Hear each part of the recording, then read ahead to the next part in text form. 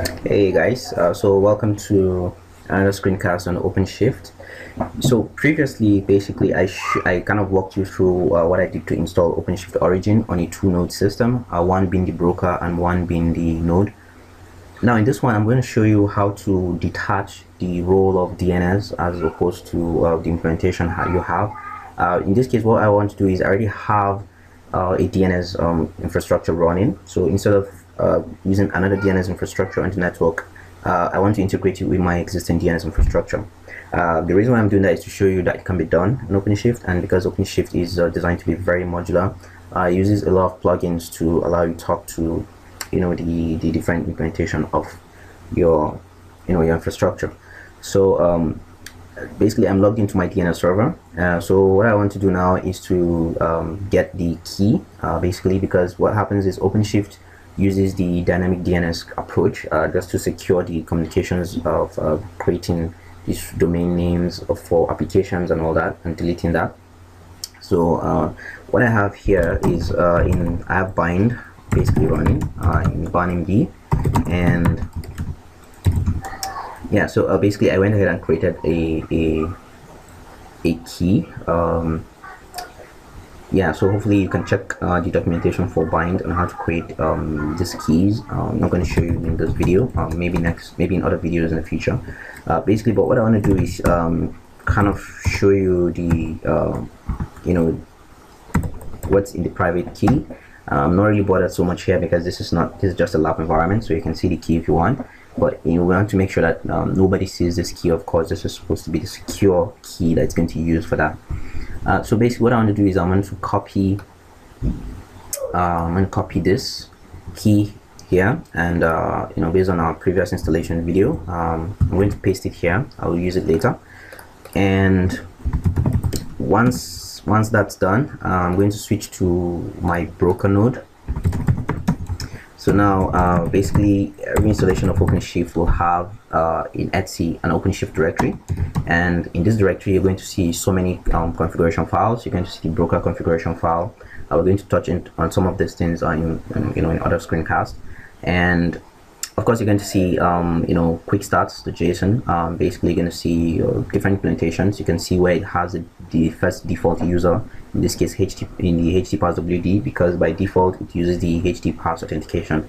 Of course you can swap this also with your implementation of, let's say, Kerberos, LDAP, and a whole lot of directory services you will. Of course you can even integrate it with the Red Hat IPA or OpenIPA. So basically hopefully that will be in some future videos if you will, but for now we're just trying to swap our DNS infrastructure or implementation here. Alright, so in the Etsy OpenShift directory, in the plugins, the D directory, you notice that OpenShift went ahead and created an NS or DNS NS update configuration file. So we're going to go ahead and edit this file,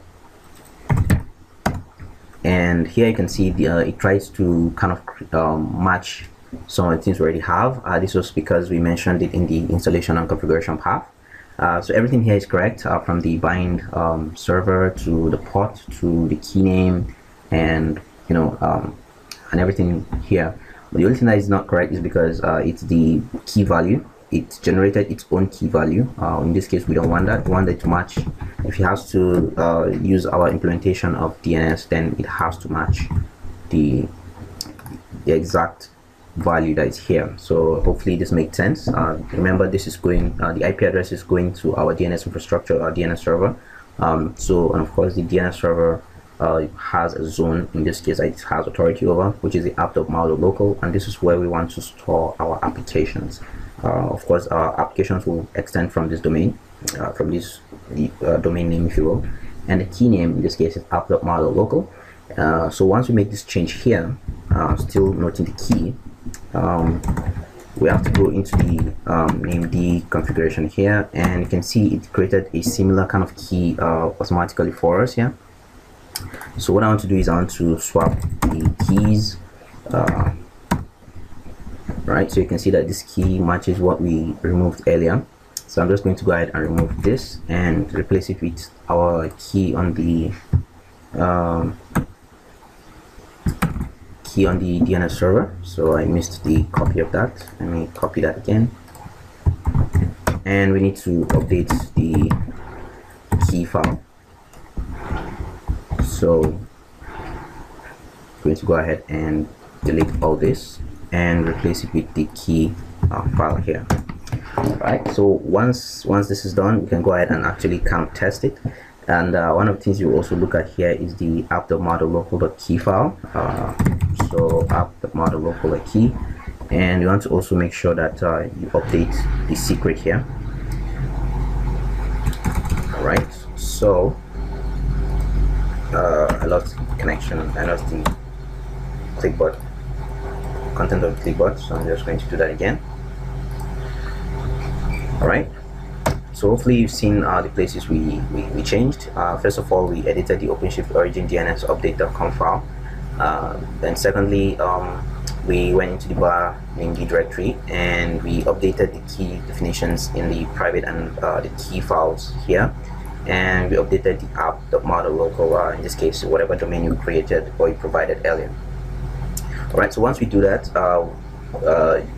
you know, we can test our NS update tool by typing NS update, and in this case you provide the private key. We're missing a configuration option, so my bad. And we're going to tell it this server to update. We're going to point it to our DNS infrastructure. This is us testing it, and I am hoping that I don't get any errors here, but if I do, I'm going to tell you why I'm getting the errors. In fact, I'm going to tell you why the error is going to happen if it does happen. Usually there's going to be you know, your time has to match. So for instance, you must have an NTP implementation on your infrastructure. I think I did not install that, but even if I did, it's possible it does not match. So it's very sensitive to the timing, because this is to prevent any you know, kind of man in the middle attack. So you want to make sure that the key or the time on both machines, in this case the broker node and my DNS infrastructure, matches. That's the time. If it doesn't, then of course we're going to get an error when we try to update any value here. All right, so just to test this, I'm going to add a default or just a dummy zone in this case. So let's just call this you know, let's just call this dummy.mal.local, and it's going to be, you know, staying here for 30 minutes, and it's going to be a txt file. And in this case we're just going to provide a sample, so test string, and once we do that, we're going to send. All right, so in this case I did not get any error. Usually this is because maybe my time matches, so but just to show you that something happened, I'm going to check the dialog messages. So you can see what happened was there was somebody, a client 1.1.20, in this case our broker, basically using the app.model.local signer, signed a kind of like uses that, and it was approved, and the zone model.local was updated and added an error record, in this case a dummy text. So just to show you that it worked, if I do a on maybe the broker for instance, or maybe you want a node that it's not part of it, right? So we're going to do a dig. All right, so it's going to be a dig, and you know, I'm just going to type dummy.mal.local, and I want to make sure that it serves the type text. Hopefully that will work. So it's taking some time. We can go ahead and test that actually on the broker node as well. So I'm going to quit this, and I'm going to do a dig at 1.2 in this case, so it gives us a lot of addresses. In this case I just want to limit it, so at this stage we want to check for dummy.mal.local, and it's going to be a txt record. All right, so in this case this went ahead and resolved. So for some reason my